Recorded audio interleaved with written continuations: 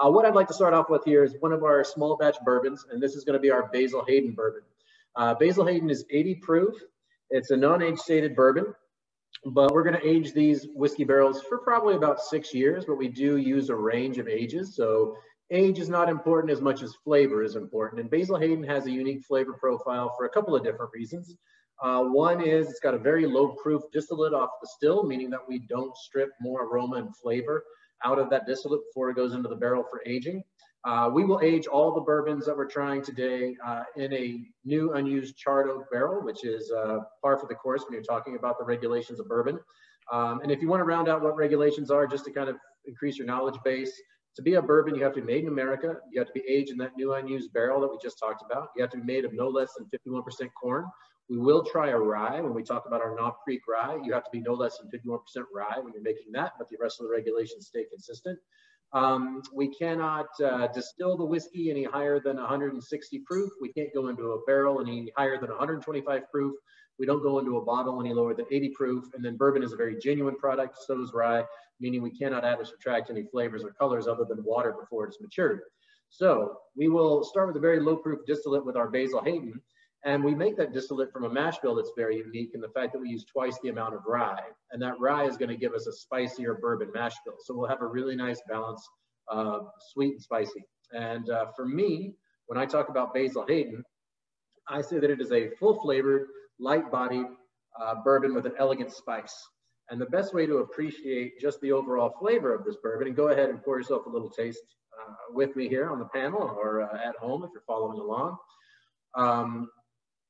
What I like to do first is we eat with our eyes first, right? And we drink with our eyes first. So you always want to look for the color of the whiskey. Basil Hayden at 80 proof in the bottle is going to be a nice kind of golden straw color. And then when we nose the whiskey, a lot of folks kind of just want to put their nose right in the glass. And, you know, you might be able to get away with that with an 80 proof bourbon, but as we get a little higher, closer to the 100 proof of the Knob Creek, if all you do is do that with a closed mouth, you're going to hork up a snooter full of alcohol. You're going to anesthetize your taste buds. And you don't want to do that because we have so many great things for you to drink and taste today. So the best way to avoid that whole mistake is to set the glass under your nose, part your lips, and breathe in. And just sort of give it a quick little inhalation. That's going to allow the alcohol vapor or the ethanol to kind of go out into the atmosphere. And what you're left with, because you've given that ethanol room, is now you have the aroma of the bourbon or the rye. And so what we're getting here is some of those vanilla and caramel notes, but they're not really predominant or overpowering like they might be in a more traditional bourbon. Instead, what we have is a good balance of that vanilla and caramel and a little bit of oak, but we also have spice, and that's going to come from that extra shot of rye. The rye is going to give you a little bit of spice. The corn of bourbon is going to give you a little bit of that sweet nuttiness, and then you're going to get a lot of those complex flavors from the aging in oak. Some of that, you know, the vanillas and caramels, the fruit notes, things like that. So let's go ahead and nose that, and we see that spice coming through. It's nice and complex, but also light. And then when we give it a taste, the way that I like to taste whiskey is to let it sit on my tongue for a moment. And after a beat or two, I give it a good old what we call the Kentucky chew. I chew on that bourbon. And then after I've gotten it all over my palate, and I know I've got it, I'm receiving the flavor as fully as I can, then I go ahead and swallow it or expirate it, and then I'll smack my lips, bringing air across my tongue, which will activate my taste buds and help me to appreciate the finish of the whiskey. So is it quick and clean on the finish? Is it long and mouth-watering? We're going to go the gambit. And so one of the great things of it, but they're all going to make your mouth water a little bit, which is really good when you're pairing because it makes you want to have a little nosh, have a little taste, have a little nosh, have a little taste, and sip all the way to your end point. So let's go ahead and taste a little Basil Hayden together, and let's see what we think.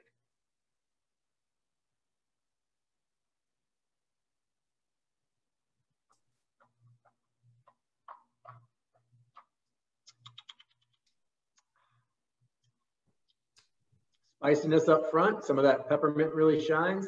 One of the reasons why I chose this pairing to start us off is because I think that this is going to go very well with some of the softer, subtle notes because this bourbon isn't going to be overpowering.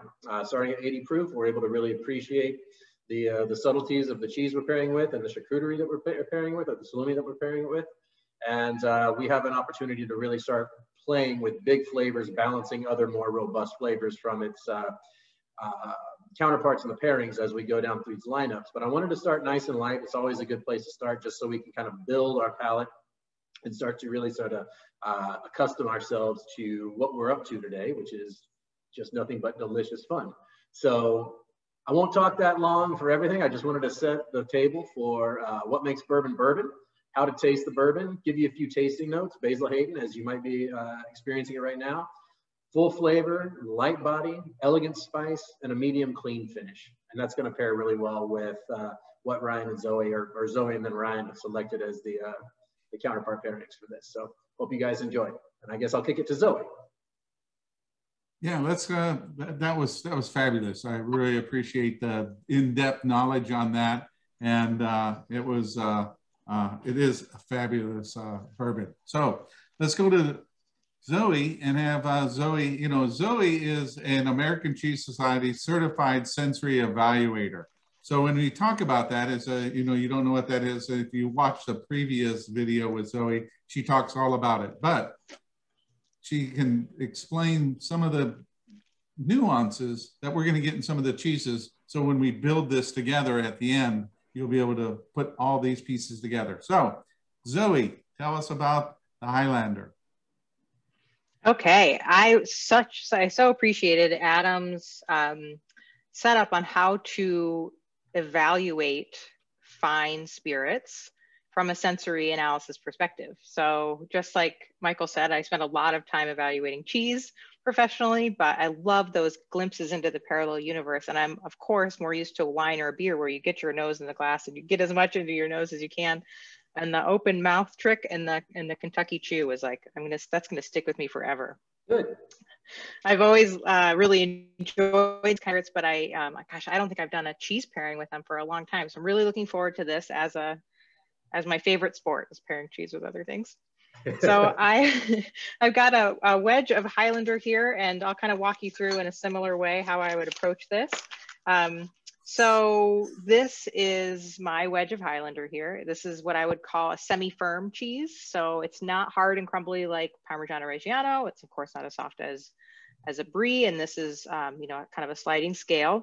I'm noticing that there's some openness here, so these little eyes. That's typical in Alpine style cheeses. A lot of times you get the nice big round Swiss eyes. These are more typical for a tome style, and especially a raw milk cheese. There's a little bit more like liveliness and activity. So this is a raw milk cheese.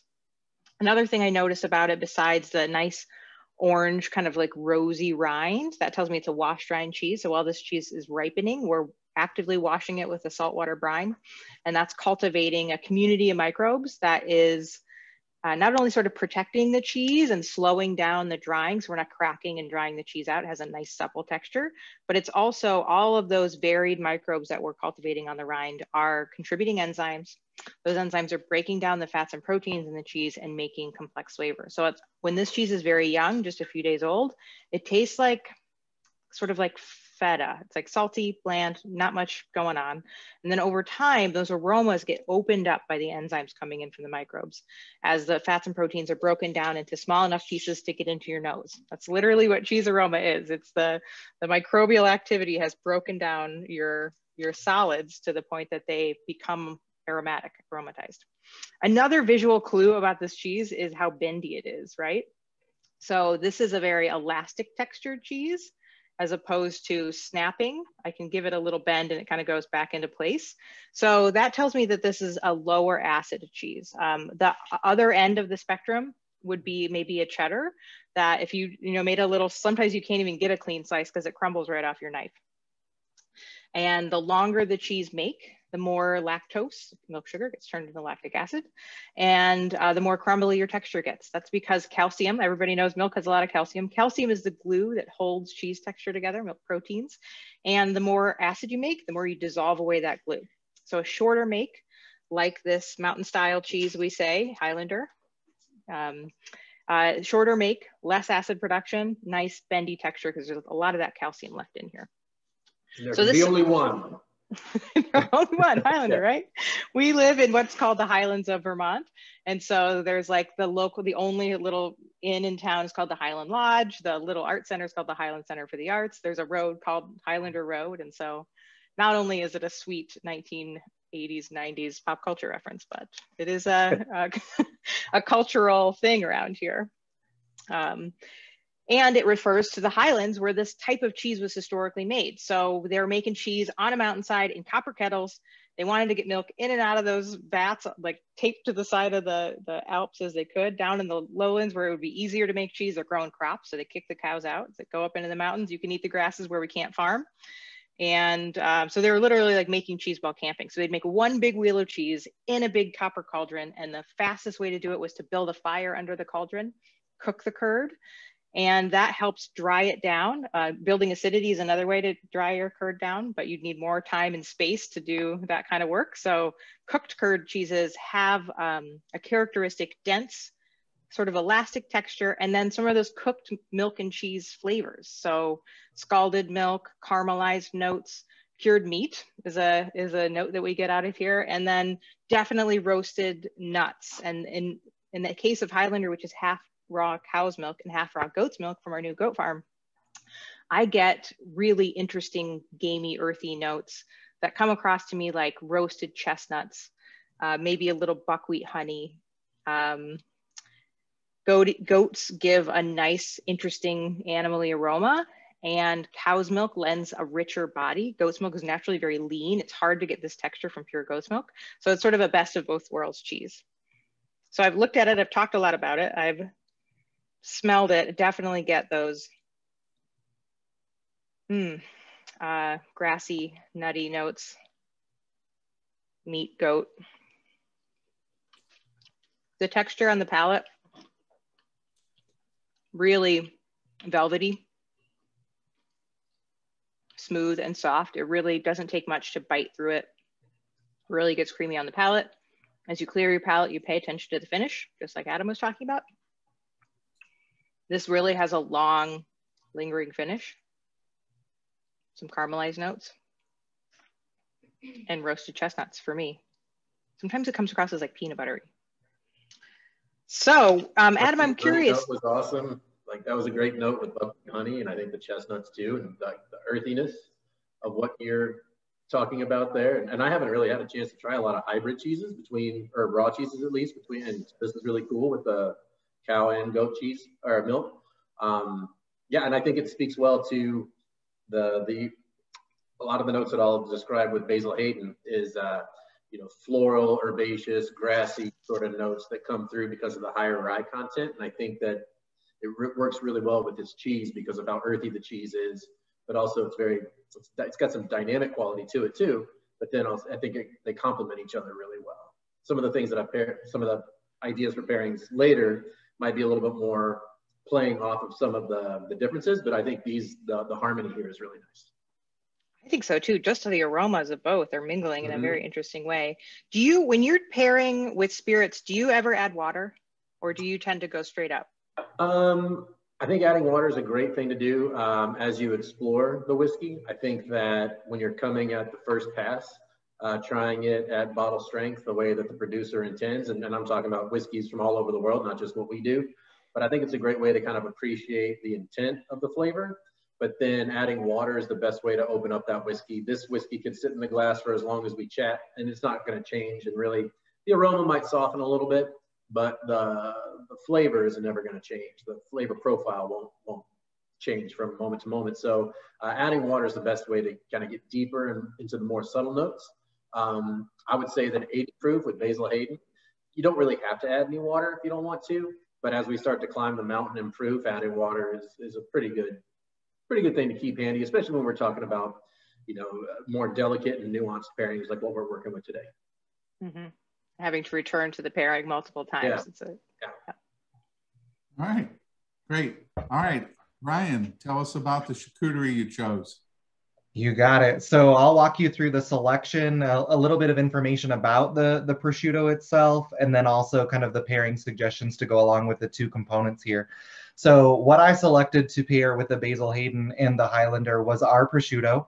So Prosciutto Creminelli is a domestic prosciutto. This is heritage breed pork coming from the United States, both heritage breed and certified humanely raised pork. So this is a beautiful, high quality cut of pork This is literally just meat, salt, and hung to dry. So this is as delicate and as basic in terms of flavor profile that you can get, which is really popular with the most sophisticated of palates. Usually prosciutto is king at the dinner party, and that's really why I chose the pairing for this cheese and this bourbon pairing, because you've got so much in the Basil Hayden that is smooth and light.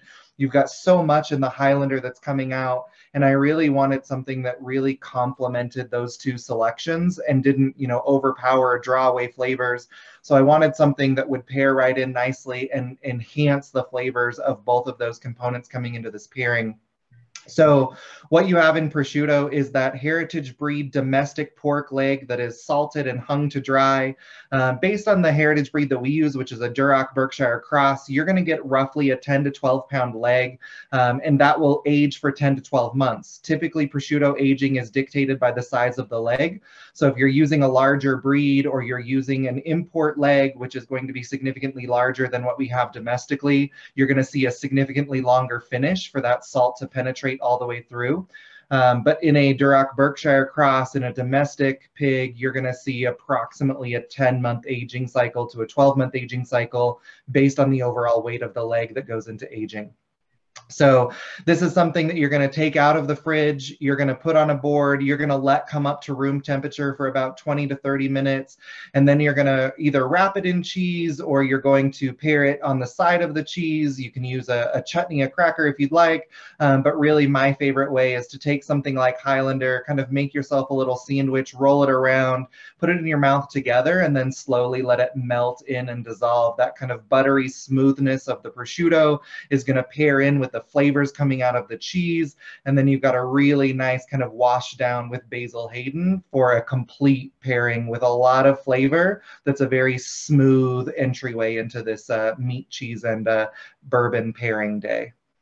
It's really amazing how much of the saltiness is absorbed into the cheese and into the bourbon.